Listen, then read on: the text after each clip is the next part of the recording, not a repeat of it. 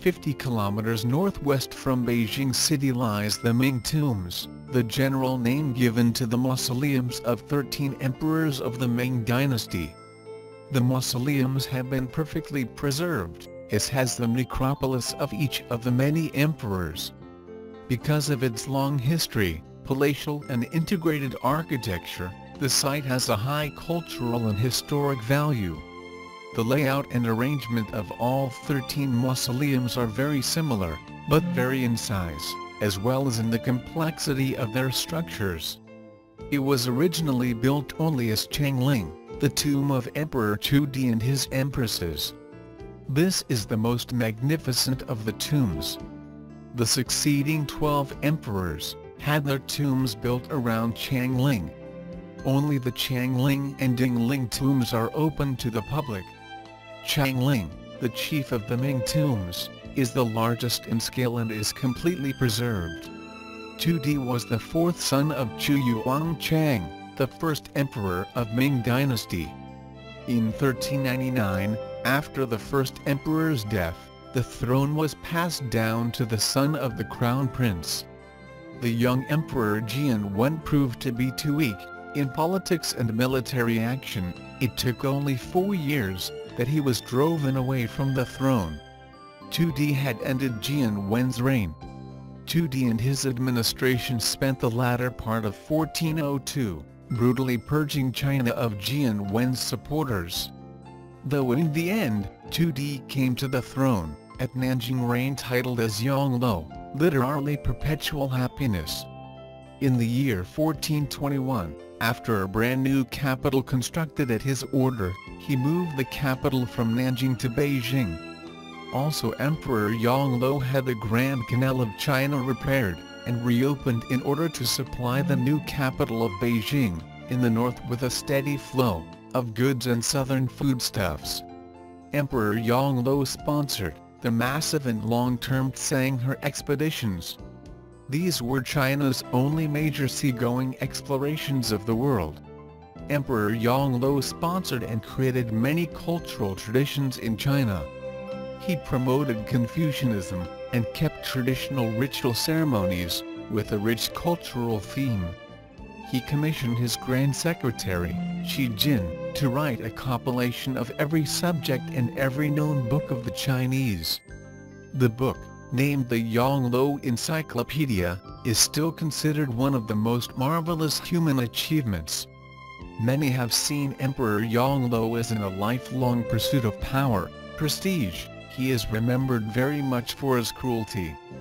According to historical records, even in his mausoleum at Changling, 16 lives were sacrificed for martyrdom.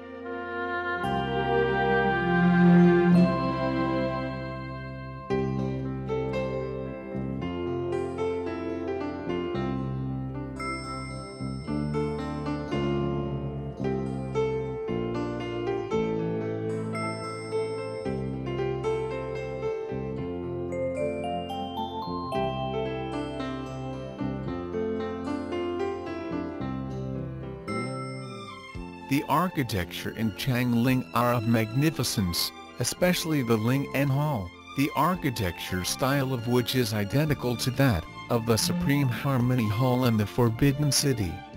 Ling-En Hall represented the highest architecture and artistic level of Ming dynasty. The beams, columns and trusses are all made of nanmu. Nanmu is a species of plant, and is now threatened by habitat loss. The diameter of internal columns are even more than 1 meter. Nanmu columns of such a big size are rarely found all over the world. This palace has been maintained quite well up to now, and it represents a typical architectural style of the Ming dynasty.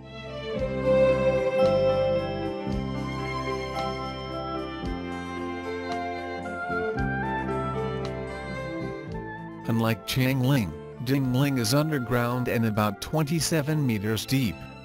It is the mausoleum of Emperor Chu Yijun, the 13th emperor, who occupied the throne, the longest during the Ming dynasty, and his 2 empresses. The main features are the stone bridge, Seoul Tower, Baocheng and the underground place, which was unearthed between 1956 and 1958. The entire palace is made of stone. The Seoul Tower is symbolic of the whole of Dingling, and it forms the entrance to the underground chambers. This emperor was a recluse, whose apparent inattention to government affairs contributed to the abuses of power by provincial officials and other political figures that came to dominate that era of Chinese history. The violence and corruption among leaders of the northern provinces led to much popular dissatisfaction and unrest, preparing the way for the invasion from the north by the Manchu, who subsequently conquered all of China and established the Qing dynasty.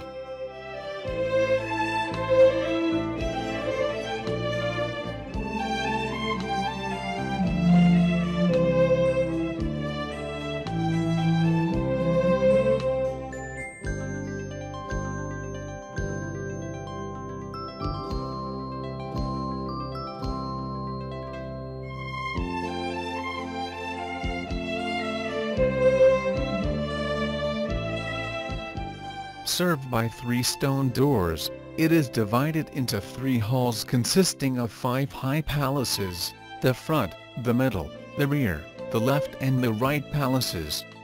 The front hall, considered the square of the palace, has no building within it. No special artifacts remain in either the left and right palaces. However, each has a centrally placed white marble coffin bed. A paved path leads to the central hall, where there are 3 white marble thrones. Incense, candles and flowers were set in front of the thrones. Before each of them, there are glazed 5 offerings, and a blue china jar that would have been filled with sesame oil, to be used for lamps.